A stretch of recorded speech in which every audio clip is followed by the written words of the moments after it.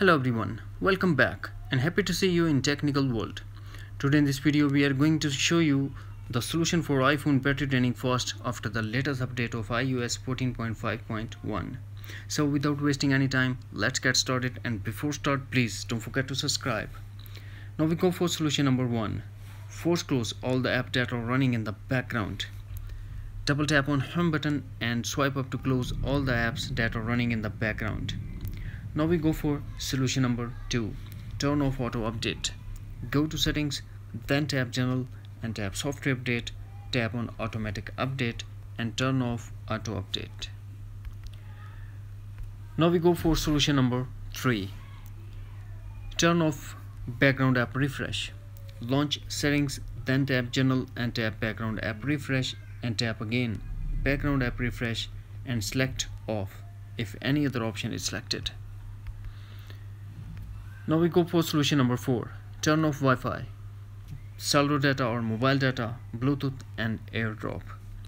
First launch settings, then tap on Bluetooth and turn off, then tap on Wi-Fi and turn off Wi-Fi if you are not using. Then tap Bluetooth and turn off Bluetooth, it also is not in use.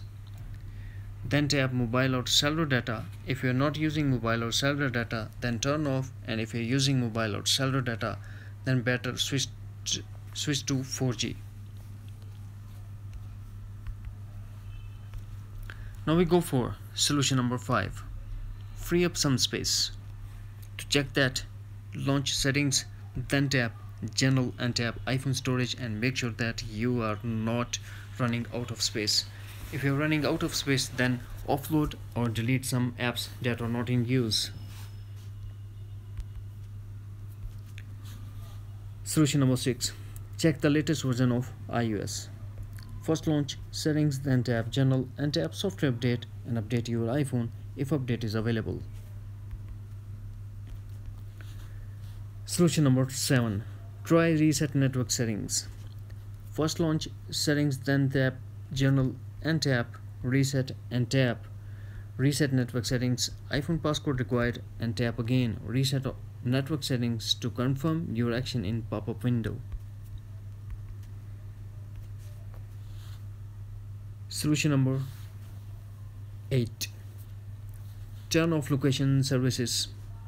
First launch settings, then tap privacy and tap location services and make sure that location services are turned off, and also check tracking, and the tracking is also turned off. Solution number 9. Update all apps that are pending. To check that, tap and hold App Store and tap on updates and check the list if there is any update available for the apps. If there is, then tap update one by one or tap to update all to complete the updating process. That's it.